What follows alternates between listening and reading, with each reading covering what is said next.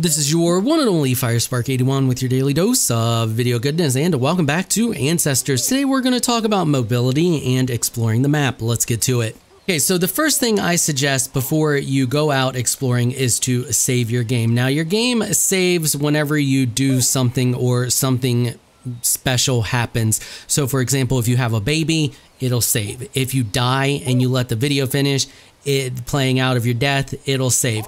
If you anything that's like life-changing for your clan, it saves. But you can also save by sleeping or by just going into the evolution menu. So we can just pop in the evolution menu like this and then back out real quick, and there you can see that it's saving up in the top left-hand corner.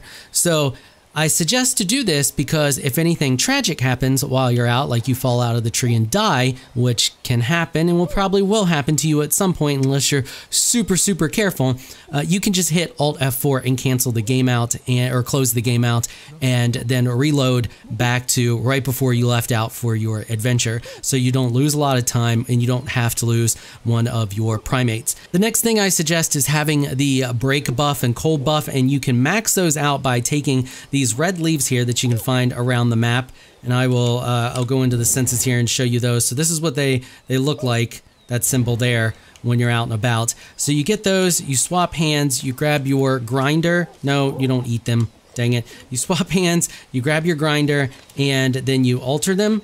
So we're just gonna give them a little grind here, and once you've ground them up and then you eat them, it will give you a maxed out break buff and a maxed out cold buff. That's gonna make it really easy. So if you fall, which you probably, like I said, you probably will. I can't count the number of times I've fallen out of a tree, even taking into account the tips that I'm going to give you in this video. It's just gonna happen, accidents happen. That's gonna make life a lot easier on you, and it may save your life actually. The next thing I suggest is if you're going on a very long trip, take an extra one of those ground up leaves with you and take a chopper with you. The reason I suggest that is because it saves you from having to get down on the ground. One, you can refresh your buff by eating those leaves. You can sleep up in a tree, and then when you wake up the next morning, eat those leaves, refresh your buff. You're going to need something to drink more than likely if you're going out on a long trip, because I've noticed that swinging through the branches and doing a lot of climbing makes them thirsty faster and hungrier, but hungry is not a problem because you can find fruit in the trees. Thirsty means you have to get down on the ground unless you have something to break a coconut. It's relatively easy to get a coconut and stay high up in the trees and drink from the coconut without putting yourself in danger by going down on the ground. Okay, now that you've got your buffs on and you're all ready to go exploring, let's talk about going through the trees and exploring the map and mobility. First off, early on in the game, you move slower on the ground than you do when you're in the trees. Now, I've got a few upgrades that help me move a little bit faster on the ground, so you don't notice too much of a difference, but there is one. So here's moving on the ground. Now, once we go over here, I'll jump on the tree and I'll show you sprinting in the tree. And you'll notice just the tiniest little bit of a difference. It's much more noticeable earlier on in the game. But like I said, I've unlocked a bunch of stuff that's helps me move a little bit faster on the ground. So here we go. Here's full sprint speed up a tree. You can see that it's noticeably different. Not a lot, but it is there. Next thing to keep in mind when you're in the trees is if you're way high up at the top of the canopy, like all the way at the top, and you're anywhere near one of these birds' nests, if you stay here too long, eventually a large bird will come and it will eat you. So keep that in mind. Don't hang out up here too long. Lower down, you're fine. So if we jump down here and then we'll jump down one more. So right around here, you should be safe. Should be fine here. They shouldn't be able to get you. But all the way up on the top, you're vulnerable. Likewise, being on the ground for too long, eventually a cat will come along and try to eat you if you're on the ground too long. And that countdown timer for being on the ground and the cat showing up is sped up by making a lot of noise on the ground. You can get it to show up a lot quicker that way as well.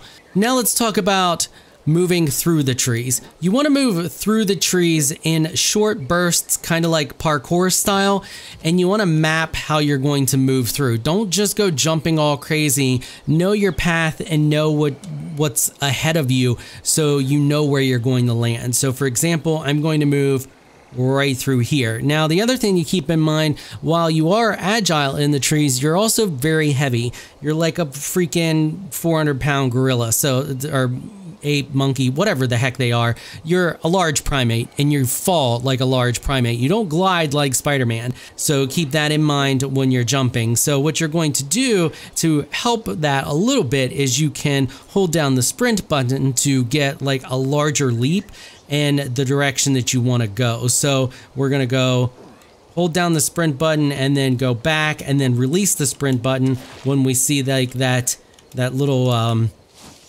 what's the word I'm looking for here? Let's drop down right here.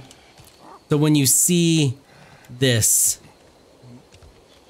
see how the screen gets all wonky on the edges? Now you can cancel this by letting go of the forward button and then letting go of spacebar. If you let go of spacebar first, or your jump key, your sprint key, whichever it is for you, for me on the keyboard, it's spacebar. If you let go of that first, you'll jump, but you can prevent jumping by not holding down the forward button. Okay, so let's go back up and let's go the path that I plotted there. So we're just going to get a nice good jump here, swing, and then latch on. I think that, yeah, it's the tree. This is close enough to the tree. So we're going to go right here and we're going to, actually, I'm going to go a little higher here and see if I can swing there, grab hold there. And I'm actually going to look and make sure I'm good. So I should be good if I go here and then release and then go. And the other thing to keep in mind when you're swinging, and I'm going to go down lower here. Now that we're at a much lower fall range here, let's talk about getting our max swing potential. So holding spacebar grabs a hold of the branches here. You can actually stop moving forward, let go of spacebar, and you will hold on to the branches as well.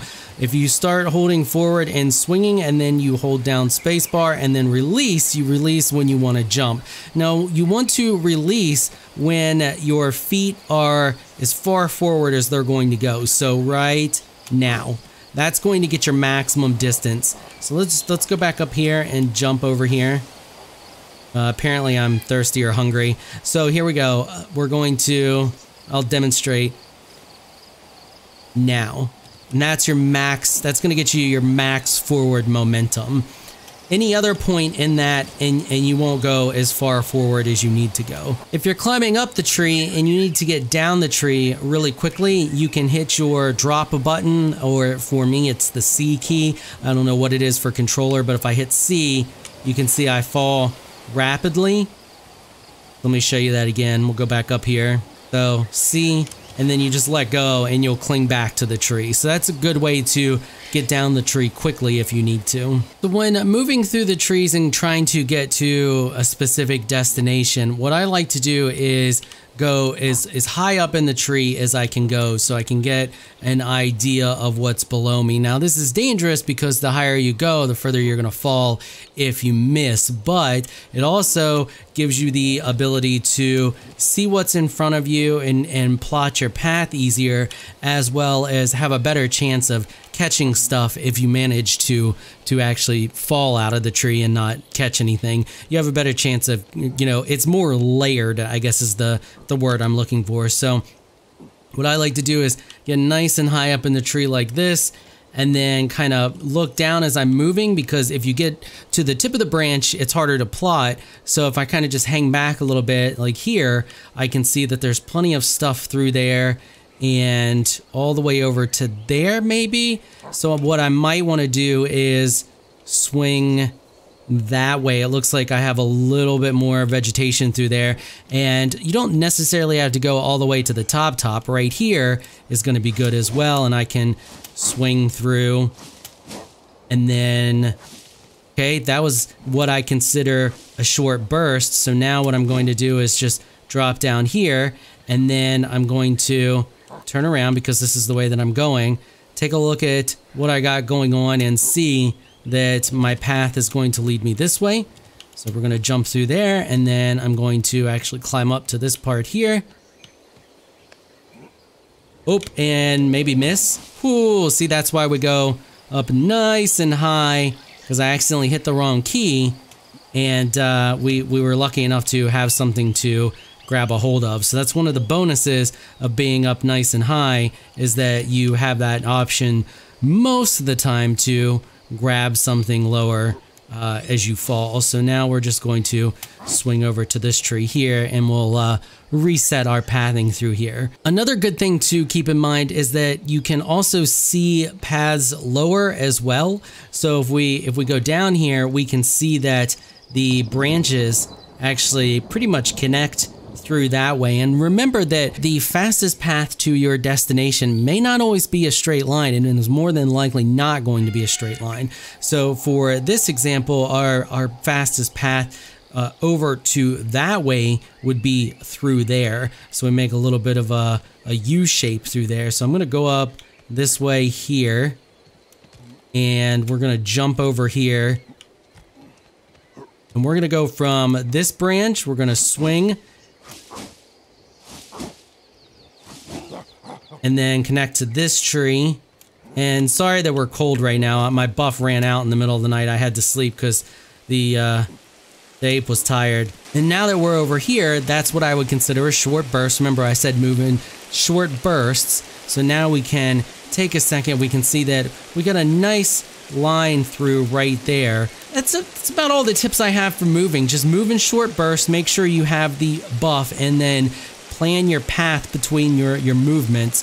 So like now that I want to continue to move in that direction, I can see my quickest path would be up this tree, jumping over that tree, and then jumping over that way. So that's what we'll do. We'll just come over here. We'll hold down the sprint for a second to get maximum jump. We'll swing and cling to it. Climb all the way up this tree here. And now we can jump over to this one. And now that we're in this big tree, we can move through this big tree a little bit easier here. So we'll climb up here, and then we should be able to jump and grab that. Swing to this one, and then keep an eye on your stamina as well. Now we need to take a break because our stamina is getting kind of low. And with that, I think that's pretty much everything that I wanted to cover for tips for movement. If you have any questions, let me know down there in the comment section. I will do my best to answer them. That is going to wrap it up for this episode. If you like what you saw, consider hitting that sub button. I want to give a big thank you to my patrons for making this episode possible. You all are absolutely amazing people. If you would like to join my elite crew of Patreon supporters, please check out the link in the description below. If you enjoyed this video, please leave a comment down below. Let me know what you thought. If you're shy, you don't like to comment, just hit that thumbs up button and share your support. Until next time, thanks for watching.